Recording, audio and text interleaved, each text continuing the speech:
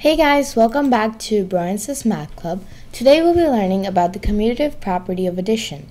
So this property states that it does not matter which order you arrange your terms, you are still going to get the same sum.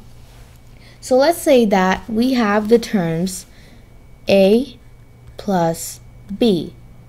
I can also rewrite this as B plus A, and I'm still going to have the same sum because, as you can see, I have the same exact terms. The only thing that I'm doing is rearranging them so that they're in a different order. So in the same manner, I can rewrite, so let's say that I have more than two terms. Let's say I have four terms. I have F plus E plus A plus B.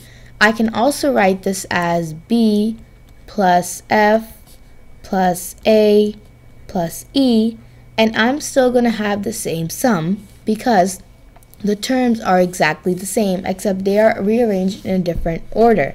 So the same way I can also use numbers.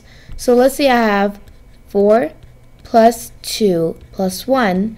I can also rewrite this as 2 plus 1 plus 4, and I will have the same answer because I know that 4 plus 2 plus 1 is equal to 7, and 2 plus 1 plus 4 is also equal to 7. Therefore, 7 is equal to 7, and our answer is correct, okay?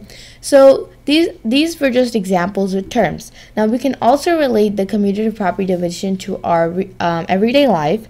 So let's say that we are counting the number of students in our class. So let's say that there are 3 students inside the class. There's Alex, there is Katie, and there is Matthew.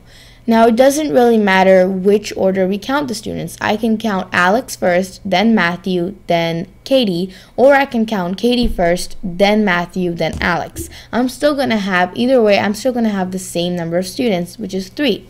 So as you can see, it doesn't matter which order you're writing it as, but the terms need to be the same. So like if I say that I have the terms B plus C plus F, and I say that is equal to F plus B plus A, well, that is not the same. That is not equal to each other because, as you can see, I changed the terms. The C and the B are staying this. The F and the B are staying the same, except in the second one, I'm replacing the C with an A. So therefore, this would not be true. Okay. So remember, the terms have to be the same in the commutative property of addition, or otherwise the order doesn't matter. Okay. So that's all for this video, and we'll see you guys next time. Bye.